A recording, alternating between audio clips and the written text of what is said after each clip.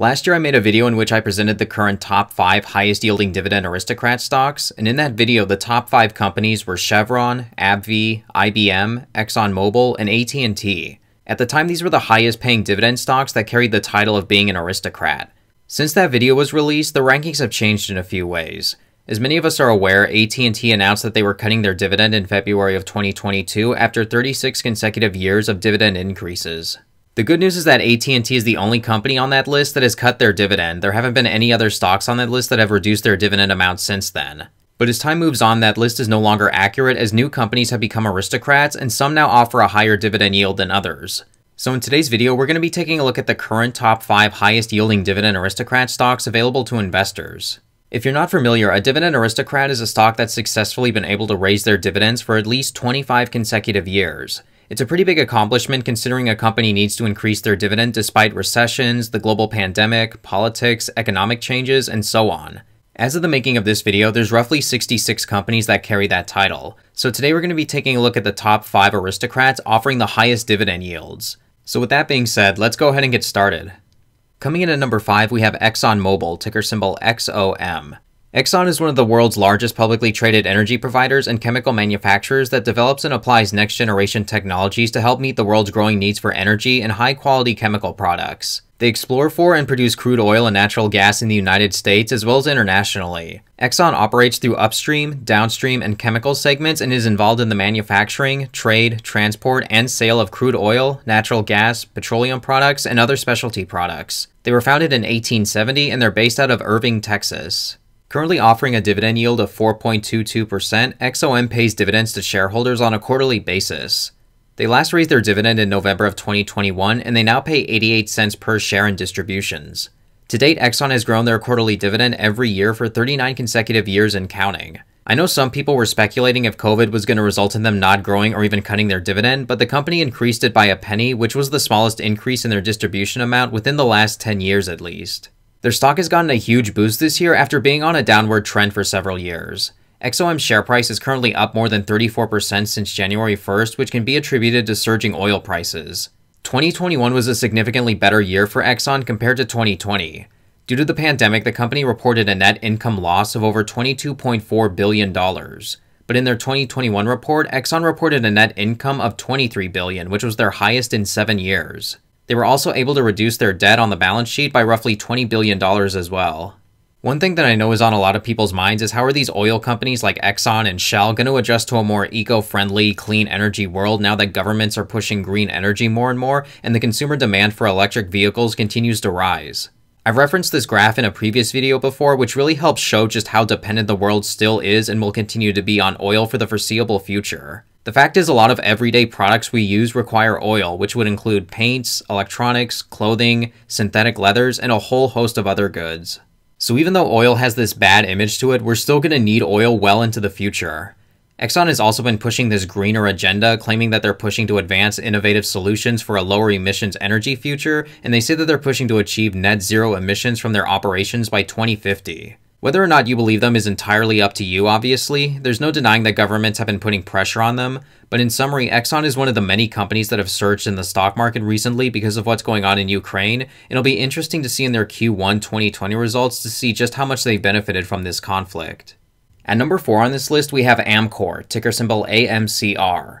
Amcor is a global leader in developing and producing responsible packaging for a wide range of products. With 225 locations and 46,000 employees in more than 40 countries, Amcor manufactures packaging for beverages, food, healthcare, personal care, pet items, and more for some of the biggest brands in the world, including Coca-Cola, Nestle, Procter & Gamble, Johnson & Johnson, and many others. They've been in business since 1860 and they're headquartered in Switzerland. Their stock currently offers a dividend yield of 4.26% and they pay dividends on a quarterly basis. They last raised their dividend in November of 2021 to 12 cents per share, which marks 39 years of continuous dividend growth, which is just as long as Exxon has been increasing their dividends. Their dividend yield is more than twice the average for a dividend aristocrat, as highlighted in their latest investor presentation on their website. Amcor has only been listed on the New York Stock Exchange since June of 2019, and so far the price has basically flatlined since. While companies like Amcor are pretty boring, they do play a necessary role in our everyday lives. There's always going to be a need for packaging, and Amcor is a company that's pretty well positioned within the industry. According to their February 2020 report, the company has a market cap of $18 billion and brought in $12.9 billion in sales last year. They also have a large international presence, and while 47% of their sales come from North America, they also had a sizable amount of market share in Western Europe, as well as emerging markets like India, China, and Brazil. Not everything to talk about Amcor is good though, as there have been a couple issues. The company has been experiencing shrinking margins for their packaging, which means that Amcor is earning less profit from each individual product due to rising costs for the materials used to produce them. This, along with the current Ukraine conflict, isn't making things easier for them at this time, but there's no denying that Amcor has such a large presence that hopefully this company will be able to rebound from what's currently happening to them. Coming in at number 3 on this list is a company that I've talked more about than any other on my channel, and that would be Realty Income, ticker symbol O. For more than 53 years, Realty Income has been acquiring and managing freestanding commercial properties that generate rental revenue under long-term net lease agreements. With over 11,000 properties in all 50 states, as well as the UK and Puerto Rico, Realty Income is also referred to as the monthly dividend company for their long-standing ability to deliver monthly dividends with consistent growth. Their stock currently offers investors a 4.44% dividend yield, and as previously mentioned, they're the only company on this list that pays monthly. To date, they've paid 620 consecutive monthly dividends and have increased their dividend for 98 consecutive quarters. Right now, the company pays a monthly dividend of 24.7 cents per share per month. Realty Income is a real estate investment trust, or a REIT, which is a company that owns income-producing real estate. REITs were created in order to allow anyone with a brokerage account to more easily invest in real estate. REITs receive income from tenants who rent their properties, and as a requirement, the REIT is required to distribute 90% of their earnings to shareholders in the form of dividends. So REITs typically offer much higher dividend yields than your average S&P 500 stock. There's currently 2 other Dividend Aristocrat REITs out there, with one being Essex Property Trust, ticker symbol ESS, and Federal Realty Trust, ticker symbol FRT. Realty Income's property portfolio consists of a lot of businesses that tend to perform regardless of economic conditions. The top industries they rent their properties to are convenience stores, dollar stores, drugstores, and grocery stores. But the company made headlines in February of this year when they announced that they were acquiring Encore Boston Harbor Resort and Casino for $1.7 billion, which is Realty Income's first acquisition in the casino gaming industry. They also spun off many of their office properties into a new company, Orion Office REIT, in November of last year. In their latest investor presentation, Realty Income states that their #1 long-term goal is to become a top 5 global REIT, and with their latest acquisitions, they appear to be moving more aggressively towards that goal. Within the last couple years, this company has been increasing their global presence, now owning 173 properties throughout Europe. I remember a few years ago that they didn't have too much of a presence outside the US, but now they appear to be moving more aggressively, it seems. Overall, I'm pretty excited about where Realty Income is going, and I continue to have a huge amount of confidence in their leadership. And number 2 is a company that I've never discussed before on this channel by the name of Leggett & Platt, ticker symbol LEG. This is a consumer discretionary company that operates in 3 distinct segments: bedding products, specialized products, as well as furniture, flooring, and textile products. In these 3 categories, they manufacture a wide range of products from mattress springs to flooring underlayment to hydraulic cylinders. But it's their furniture manufacturing that brings in the majority of their revenue. They've been around since the year 1883 and they're based out of Missouri. Right now, their stock offers investors a 4.68% dividend yield, and it issues dividends to shareholders on a quarterly basis. The last time they increased their dividend was in June of last year, which is now at 42 cents per share. To date, the company has increased their dividend for 50 consecutive years, which is the longest streak out of any stock on this list, and in fact, it makes them more than just a dividend aristocrat, but rather a dividend king. Leggett & Platt is a company that's kind of unusual since they're categorized as being a home furnishings company, but they also manufacture car parts, aerospace tubing, and hydraulic cylinders for construction equipment. But despite that, the company is pretty well positioned within these industries as they capture a large percentage of the market. For fourth quarter 2021, the company saw a 13% increase in sales compared to fourth quarter 2020 and a 19% increase in sales for the entire year when compared to the previous year. But despite that, the company's stock hasn't been performing too well as of recently. It's currently down 9.5% so far this year, and it's down over 25% when compared to 5 years ago. This is despite a continuous increase in revenue as time progresses, and I think the reason why this stock has been progressing downwards so much this year has to do with inflation. But this company is still well positioned and they're still well fortified within their industries. Finally, the #1 highest yielding Dividend Aristocrat stock is IBM, ticker symbol IBM. International Business Machines produces and sells computer hardware, middleware, and software and provides hosting and consulting services in areas ranging from mainframe computers to nanotechnology. IBM is also a major research organization holding the record for the most US patents generated by a business for 28 consecutive years and counting. They were founded in 1911 and they're headquartered in Armonk, New York.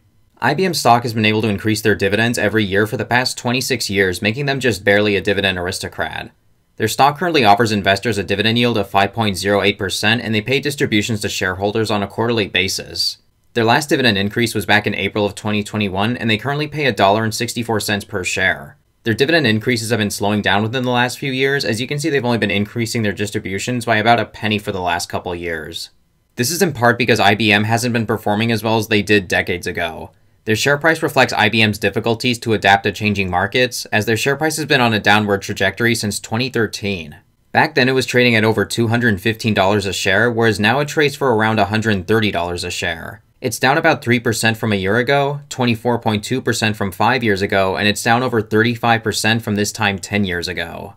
Their financials clearly indicate a long-standing issue, as you can see their revenue has continued to fall almost every year over the last decade.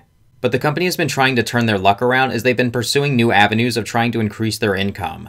One example of this would be their consulting business, which saw a 16% increase in revenue compared to the previous year. Their software also saw a revenue growth of 10% compared to the previous year as well. Both of these improvements can help be attributed to Red Hat, which is a software company IBM acquired back in 2018 for $34 billion in a bid to help move the company in a new direction. In the end, the jury is still out on whether or not this expensive acquisition will help, but so far that hasn't been the case. IBM will definitely need to make larger changes if they want to sustain that dividend in the years ahead. There's a couple more things I want to address before ending this video. Some of you might be wondering why Altria isn't on this list, because after all, they've been able to increase their dividend for more than 50 years, and they currently offer the highest dividend yield out of any dividend aristocrat or king at 6.86%. In 2007, Altria spun off Kraft Foods, which resulted in their dividend being decreased. This resulted in them being removed from the Dividend Aristocrat Index, but many people argue that they should still be on this list because if you combine the dividends from Altria and Kraft, the dividend from both weren't cut. So to this day, many people still consider them to be a dividend king, and if you do, then consider them number one on this list. Finally, one more thing I want to point out is that next year there's going to be another stock that's projected to become a dividend aristocrat, which is WP Carey, who've been able to increase their dividends every year for the past 24 years thus far. If they can make it to next year without cutting their dividend, they'll officially become a dividend aristocrat, which I fully expect them to achieve, and their stock currently offers a 5.17% dividend yield, which is higher than the top 5 stocks we looked at today. Alright everyone, that's going to wrap up today's video. Thank you all so much for watching, I really do appreciate it. If this video benefited you in any sort of way, please click the like button below, and click subscribe if you want to see more dividend investing strategy videos. It would just let me know that there's a sizable enough audience out there who wants this kind of content, and I'll continue to provide you all with that content. Alright everyone, thanks again for watching, and I'll catch you next time. Take care.